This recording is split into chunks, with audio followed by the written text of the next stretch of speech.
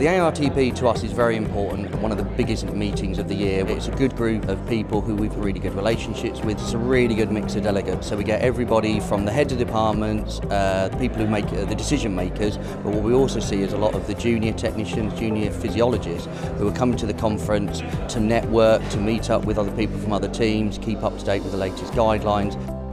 For us, it's a very important part of our market that we deal with. There's lots of talking, lots of opportunities to meet people, chat with them, and because it's all in one event or one arena, we get to see people outside of just in the exhibition or within the talks. It's a lot of fun, there's a lot of good chats, there's good laughs.